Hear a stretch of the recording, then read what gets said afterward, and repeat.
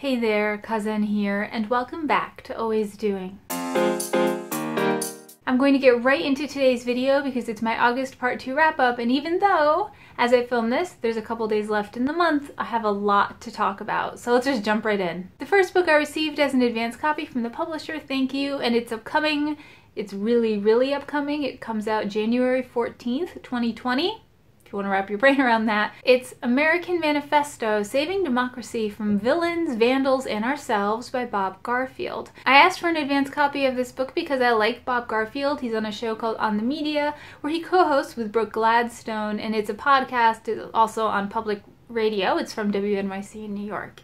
And they talk about media and how it affects our lives and how stories and issues are covered can affect things, and it's really fascinating, and they do amazing work. It's a very long-running show. I was listening to it back in college before podcasts were even a thing, so I feel like I have a feel for the way Bob Garfield thinks, and I thought it would be interesting to see how it would relate to the page and how he would attack this topic of saving our democracy and what tips he had for us. Garfield's background is originally in advertising, and you can tell that in a lot of the things he suggests. What I found most interesting is exactly how much of the online ad market is controlled by the combination of Google and Facebook, and what that means for how money is spent. And there were a lot of inner workings there that I had no idea about. So as I was going through the book, I was thinking it's about 3 stars. There's some good points, there's some boring parts, and that's fine. The writing style doesn't really connect in print as much as it does for radio. It sounds like he's writing to speak it on the radio, and I know what he sounds like on the radio, so I can transpose that, but some things just don't work as well. For example, long lists. He'll just bring up example after example of something or other. And on the radio, it feels kind of overwhelming because you're going, wow, he's still, like if you do a list of mass shootings in the United States in the past even 5 years, it gets overwhelming when you go, oh yeah, there's that one I forgot. Oh yeah, there's that one I forgot. But when they're all written out on a page in a paragraph, it just ends up feeling boring, and I just skim it or skip to the bottom of that paragraph knowing I wasn't missing anything. Something else that I know from listening to him on the radio is that he has an irreverent tone at times, and I have no problem with irreverence, but in the book it skirts coarse, like dick joke level coarse. So I started with mediocre 3 stars to not quite so happy with the dick joke 3 stars.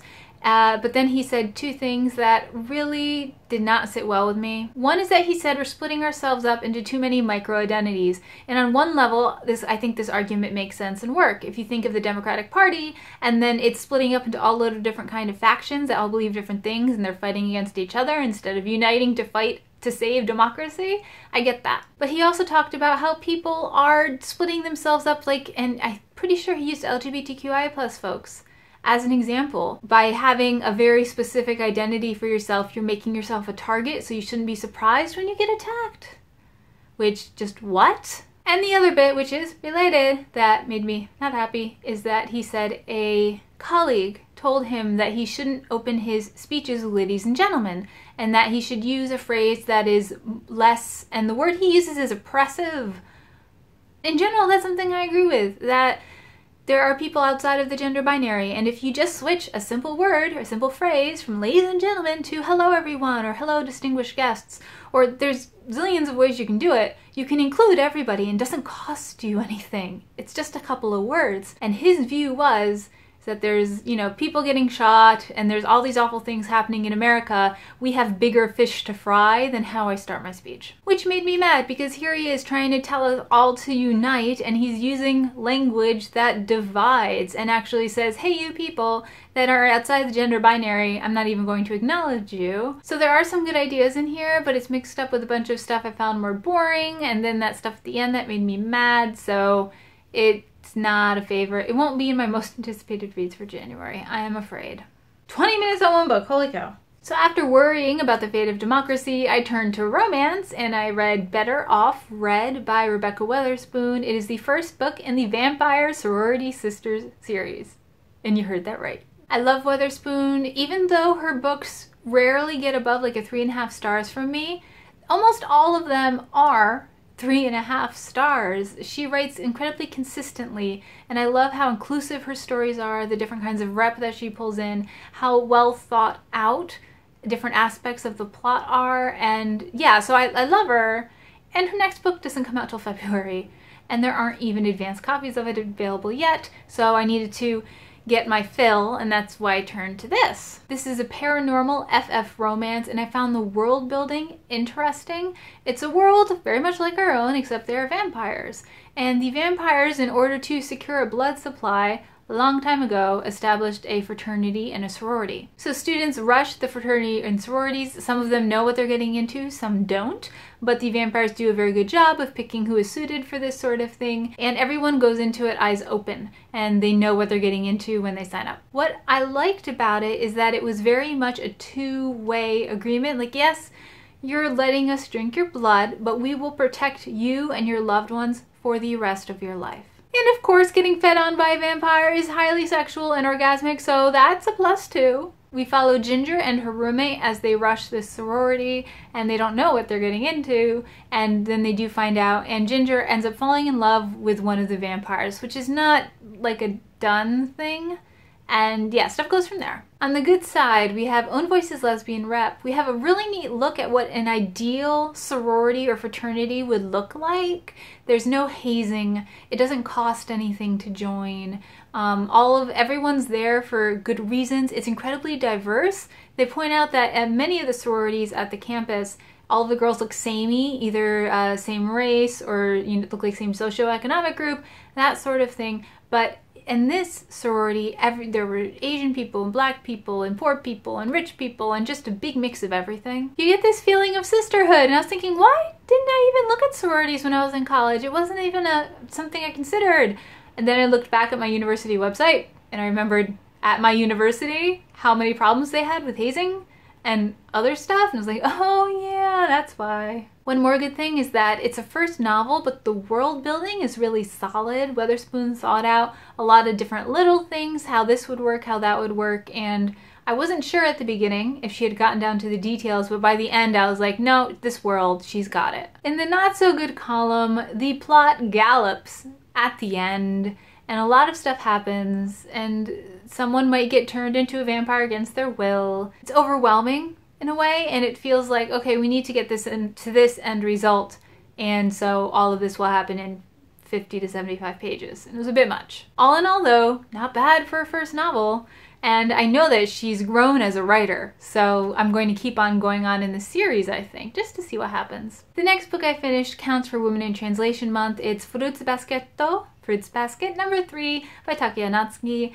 I am blasting through the series, and, well, blasting. I'm on volume 3 out of like 22, but I'm reading them in order and timely like, and I'm not going to go much into the plot. It's about a girl who falls in with a family that's cursed by the Chinese zodiac, and this is Kyo on the cover. It's not like it's his volume or anything. Here we meet Haru for the first time, and there's a scene at an onsen, that like a hot spring, that I remember vividly from the original anime, so it was great to read that in manga form. I also like this particular volume because, well, I got it used, so it was cheap, and it actually has the original obi from the original anime. And if you don't know what an obi is, check out my Bunko paperback video, which I'll link here and down below. But yeah, it was just kind of a blast from the past. I gave it 3 stars. I think it's going to stay at 3 stars. It's solid, but it's not a volume that I anticipate myself going back to. The next book I finished is also for Women in Translation Month. It's Tentacle by Rita and Diana, translated by Achy Obejas. It's a dystopian kind of book that starts in the future, and we follow a young woman who is working as a maid, and she learns that she has to go back into the past to save the oceans. But before she does, she needs to turn into the man that she always was. Well, it's queer, first of all, and the author's also queer. And it's a mashup of time and themes. There are 2 main storylines that we follow that are completely separate to start, and between the 2 timelines we end up in 3 main time periods. And how all of this weaves together is quite interesting. What I will say is that if you decide to read this, do try and read it in big chunks and in a short period of time. I stretched this out. I was trying to read this in stolen moments and on the train. Doesn't work so well because people's names change and things happen, and there's a lot of threads to pull together through the storylines. The themes it touches on include politics, the art world, climate change, the health of our oceans, indigenous culture, colonialism, and this is all 160 pages. Overall, I liked it, although if I were to reread it again for the first time, if that makes sense, I would read it in like 1 or 2 sittings. I would get more from it that way. I think I would also get more from it if I knew more about Dominican politics. I felt like they were riffing on something, but I wasn't sure quite what because I'm not familiar with the history. One thing that bothered me and gave me pause is that there is a main character that is racist and misogynistic, and it doesn't seem to serve a purpose. They're mean. They're very mean. Oh yeah, and content warning for an animal, a pet, being killed out of spite. That was enough for me being mean. Didn't need to be racist and misogynistic on top of it. It didn't feel like it served a purpose. And the ending is not an oh how nice kind of ending. It's a wait what kind of ending. And in that first 2 minutes after finishing the book, I was like, then why did I read this? What's going on? But as I thought about it more, it's kind of a metaphor for how humans now are dealing with climate change. And when I think about it like that, it's like, oh yeah, okay. I see, it's like, I appreciate that. I get where they're going with that, that's good.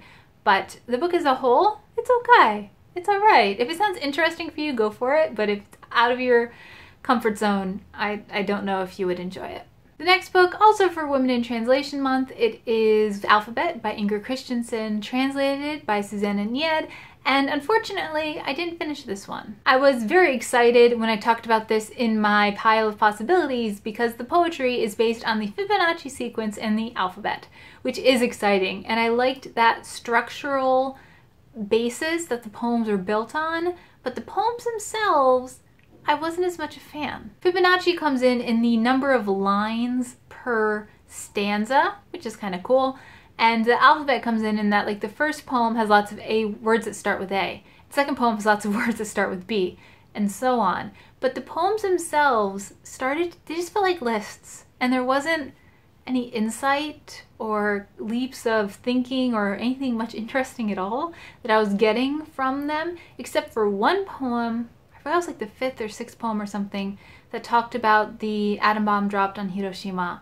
And that poem breaks out of the format a little bit, and that was a great poem. I was really interested in that, but then afterward, like the next 3 poems were back to the same old, and I just couldn't get through it. I wonder how much of it is due to the translation. It mustn't have been an easy job with all of the restrictions. At the same time, the restrictions can make for a wonderful translation. I don't know if you've ever read Exercises in Style, originally written in French. I can't remember the author's name right now. It's on the cover right here. But originally written in French, and the translation, don't remember her name, I'll put that up too. It's amazing in English. It sounds like it was originally written in English, and there are some ways when you know the deceit that's being used, that you know that the translator basically had to rewrite the thing from scratch, but it works. It is so good. So even translation with tough technical restraints can be done, but this just wasn't working for me. So after all of that, I wanted something light, short, interesting, maybe nonfiction, and I went with A Little Tea Book. It's by Sebastian Beckwith with illustrations by Wendy MacNaughton. I first heard of this book from Bridgett, who's over at the channel BriKie. I will link her down below. And she mentioned that she learned some stuff about tea, and I thought, oh yes, well, I know a lot about tea, but she mentioned a couple of facts I didn't know. And I was like, oh no, maybe this will be an interesting book. Beckwith goes around the world for his company. He sells teas that are single estate, so from one place, and that are ethically grown. And he knows his tea, he knows what he's getting into.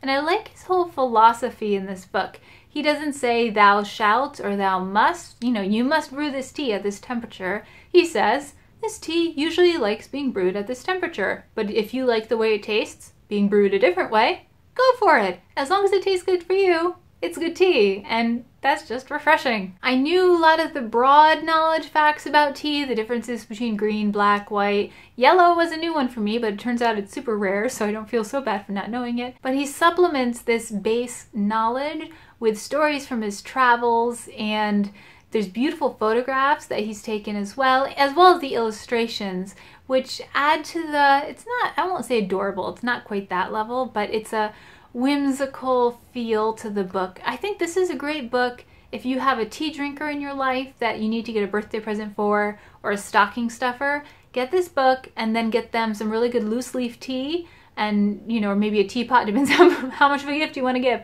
I think it would make a really great combination. And the last book I have to talk to you about today is Illuminae. It's the first in a trilogy, I think, by Amy Kaufman and Jay Kristoff, and this ended up being a DNF. I had really high hopes for this because it's epistolary. It pulls together all kinds of communications and transcripts to build a case file for something awful that went down in the middle of space. There was a colony out there that was illegally built, but some people came and fired on it and tried to destroy it, which isn't allowed either, and this is the whole aftermath. It includes like a plague, which I wasn't expecting, which makes me interested because it's medical, and other stuff. I love, love, love epistolary novels, and I loved getting into this. I like reading between the lines and figuring out what people aren't saying and what that means as far as their character or their relationships with other people, all that kind of stuff. And I was really digging that for the first maybe 160 pages. And then it kind of gets boring for a while, and then I read on Goodreads that it picks up again at like 30%-ish. And I got to that point and it picked up, and I was happy again for a little while, but then it just evolved again. I think my main issue is that we have two main characters here, a guy and a girl, and they love each other, but we're never like shown that love. We're told about it all the time and how their relationship went in the past, but I'm just not getting that connection feeling between them as if we had seen the relationship grow. When we first get into the book, they've broken up, and then, you know, fire starts raining down from the sky. They end up on different spaceships running away from the bad guys, and they're sending messages to each other about how much they love each other. So one thing that kept pulling me through the book when other stuff was holding me up is the AI of the ship. When it awakens and starts talking, I found it incredibly interesting, and just the way it speaks and its reasoning and everything, I could get on board with that, but it was just all the other stuff I was done with. It's a 600-page book. It reads fast because of all the different formatting stuff that's going on, but I ended up DNFing it in the high 300s. It just wasn't for me. So there we have it, my August wrap-up part 2. Have you read any of these books? I know some of them are pretty divisive, especially Illuminae. A lot of people love it, and I can see why you love it, but it just didn't work for me. Am I too old? I don't know. Let's have a gab down in the comments below about any of the books or anything at all. Thank you for watching. Subscribe if you're new, and I will see you in the next video. Bye.